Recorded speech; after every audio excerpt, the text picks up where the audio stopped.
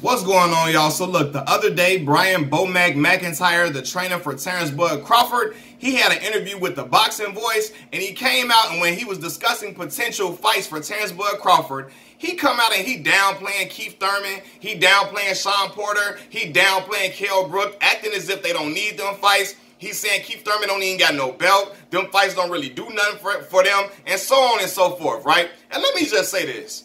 If Terence Crawford does not have a Manny Pacquiao fight locked up and he can't get that fight, if it's not signed, sealed, and delivered, he better take one of them three options. He better. Because at this point in Terence Crawford's career, he cannot afford to fight another Kavaliauskas. He can't afford to fight another Benavidez or Jeff Horn or nothing like that.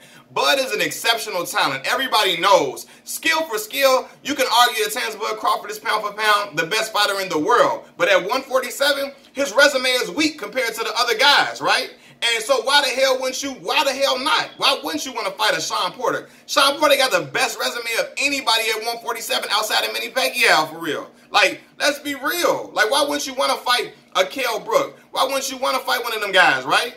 It's a win-win for Terence Crawford if he fights either one of those guys. Any one of those guys, right? Because two of those opponents are guys that Errol Spence Jr. has beaten. And if he's able to beat them more soundly, he can say, hey, well, I beat them guys quicker than what Errol Spence did. He can compare his fights against those guys, and we can have something to compare it to, and it can make things more interesting. Also, if he fights some PBC guys, that gets rid of the whole notion that Top Rank and PBC cannot do business together. So I don't understand why the hell wouldn't Bomac want why he trying to downplay them fights and act like, oh, it ain't nothing, that really ain't no fight I should be taking, or that can't do nothing for them. What? Fam, that's not a good look on Bud's part. Now, I know it didn't come straight from Bud's mouth, but everybody knows when a trainer says something, everybody is going to assume it's coming from that fighter. So, to act like he don't need Keith Thurman in them, what? What? Come on, fam, you know that would bolster your resume tremendously. That would do wonders for that, man. Come on, Kell Brook, I'm sorry. Sean Porter is a tough fight for anybody. If you can beat Sean Porter, that's a notch to put in your belt that solidifies you as something legit. So what? Downplaying it, bro? I don't get that.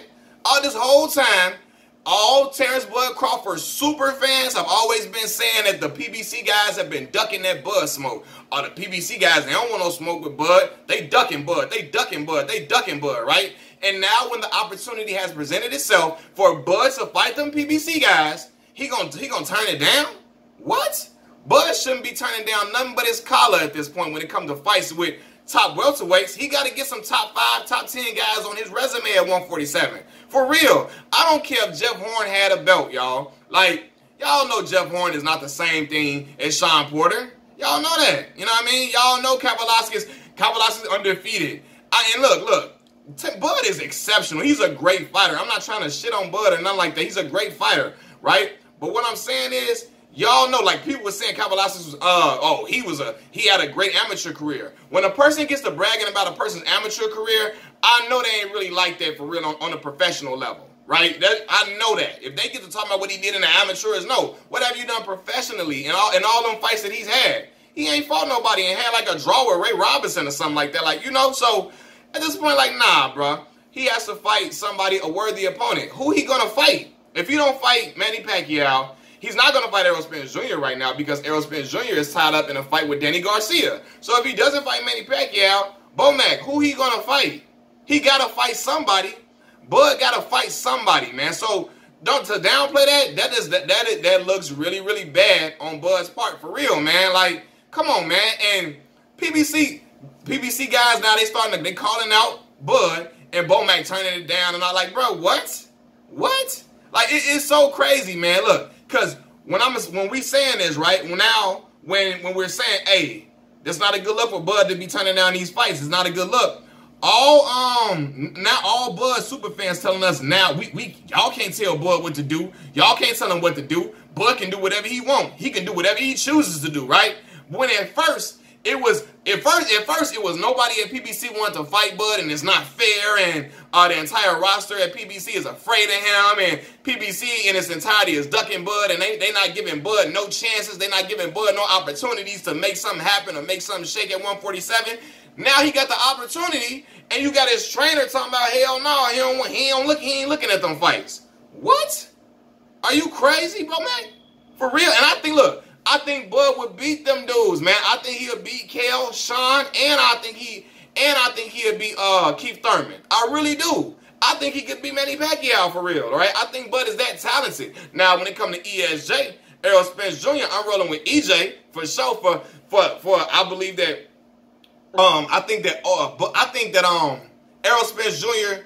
I think is a different type of guy. I think he's more skilled than a lot of people give him credit for, right? He's a big dude, and he can get into them trenches and fight with Bud. I know if Bud get hit, Bud gonna try to turn that fight into a dog fight. And if you want to make it a dog fight with Errol Spence Jr., I don't think Bud can withstand them punches like that. I don't know. I think Bud is tough as nails. But I think at the end of the day, I think it's going to wear on Bud if he wants to sit and trade. Bud's best bet is to try to box Errol. Man, I think Errol is a lot more skilled of a boxer than people give him credit for, right?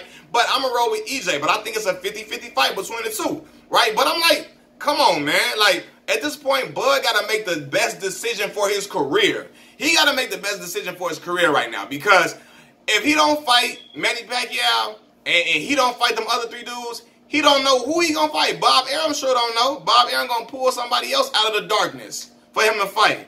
He gotta fight some legit guys, man, that will boost his resume. And crazy as it sounds, people get mad at this.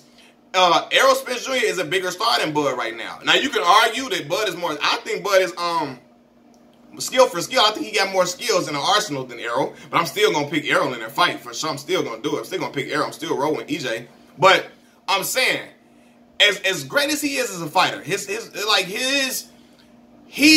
is not, like, people don't really know like Bud like they supposed to know him. They not, man, and that's really what irks me, because Bud's supposed to be bigger than what he is, but the problem is he got to get these fights. You know what I mean? So, you know, I'm never gonna question and tell a man what to do. But when he signed back with Top Rank, I'm sure, look, they gave him a big sum of money, a big, huge loaf of bread, several loaves of bread. So that's great for him and his family. But he had to know, too, that it was going to be hard for him to get them fights over on the PBC side, right? But now, okay, the fights are presenting itself. You got to make something shake, Bud. You got to make something shake. That's not a good look, right? Everybody kept saying, hey, them PBC guys, they scatterboard. Like, why Bud don't want to fight him now?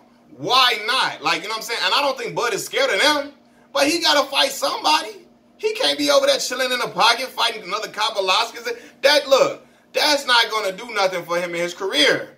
Errol Spence Jr. got bigger status than Bud. Like, you know what I mean? So, if he wants to make it a fight where especially if he want to get a 50-50 split with that bread, he going to have to get one of them big names to make it an even type of, okay, so we can get 50-50 on this bread. He going to have to fight one of them big name guys, man.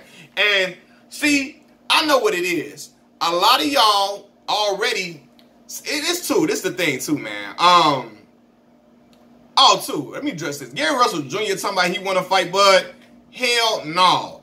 Gary is too little. He is too damn little. Gary needs to stay where he at. Because at the end of the day, if Bud fight him and beat him, demolish him, he's not going to get no credit for beating up on that little bitty dude. So I don't even want to see that fight happen at all. Gary needs to stay where he at. And then Bud got to find him somebody to fight within 147 for sure. But I know what it is, man. Everybody loves, because this is the thing. People be like, oh my God, we love Terence Crawford. Man, y'all wasn't riding with Terence Crawford when he was fighting Victor Postal and stuff like that. Y'all wasn't riding with him back then. For real, I ain't saying you got to be with everybody from the beginning. I ain't saying that. But y'all, a lot of y'all, it's a lot of people that love, half of Terence Crawford's fans love him for the fighter that he is and the skills that he possesses. The other half only like him because he signed with Top Rank and Bob Arum, right? And they love to hate on the PBC guys. They hate everybody at PBC. They hate Errol Spence. They hate Deontay Wilder. They hate the Charlo brothers, Charlo twins. They hate Danny Garcia. They hate everybody at PBC because it's the popular thing to do to hate PBC. Oh, the PBC guys don't got no work ethic. They don't want to be great. They ain't got no drive. Well, hell, Bud needs to show he want to be great. Right? So Bomac, stop to all that shit Bomac be talking. He be talking cash shit all the time. He needs to put his mans in there with somebody that's legit. Put him in there with somebody that's legit so he can prove that he is that deal. For real. So he can get in there and do what he gotta do. All that other stuff Bomac be talking, ain't nobody trying to hear that, bro. That shit he be talking. Ain't nobody trying to hear that shit if he ain't fighting Manny Pacquiao and he ain't fighting Kell Brook, Keith Thurman, or Sean Porter. Come on, man. What's to all that talk then? And I know Bud is legit, but Bomac got to cut that out, fam. For real, he shouldn't be turning down nothing but his collar, like I said before, man. He need them fights, man. He need them fights, man. So all that, you know. At first, you know, we can't tell Bud what he needs to do with his career. Bud can do what he wants to do, right? But then, before then, now it's like that. Before then, it was all the PBC guys ducking him. Now the opportunity presents itself, and we shouldn't push for Bud to fight a PBC guy? I thought y'all wanted us to push for them fights. Now we shouldn't. Now we should leave Bud alone and let him do what he want to do? Now we shouldn't press on Bud, let him do what he want to do, let him make the decisions he wants to make in his own career? Hell no, bro. Like, I believe in Bud. Bud is legit. I love watching Bud fight. I was a fan of Bud before I was a fan of Errol Spence Jr. This is real talk. I was a fan of Bud first. Bud started turning me off when he started dissing the black media that was the very same black media that was supporting him from the beginning. When wasn't nobody messing with Bud and they was shitting on him, they was talking down on him because people were saying that he had the potential to beat Manny Pacquiao. And everybody know when a fighter has the potential to become a threat to Manny Pacquiao fans get their panties in a bunch. They started trying to talk bad on the fighter, downplay him, and talk crazy on him. And that same black media was boosting up Terence Bud Crawford all the way, encouraging him. They was paying for Bud's fights. They was going to Bud's fights. They was supporting him and talking him up all the way through. And when Bud see them, he act like he too good to do an interview with them. He act like they ain't in his stratosphere. They ain't on his radar. He sent his little mans to talk to them instead of talking to them directly. Like, what the hell? But Bud will sit in front of Joe Rogan and sit in there with them and smile all day. He'll go to TMZ and sit and smile and talk to them all day. Now, the Breakfast Club is black media.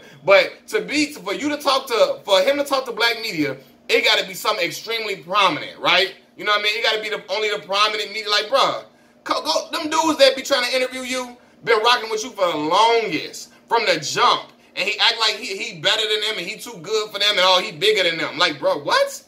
Bro, what? Come on, fam. Get that up out of here. Them the same dudes that was riding with you and supporting you when them same models was shitting on your name. The people that's so-called your fans now, a lot of them dudes was hating on you. And they only started riding with you when the PBC became popular to hate. So they went over there and they started riding with you then and became your fan then because you signed to Bob Arum.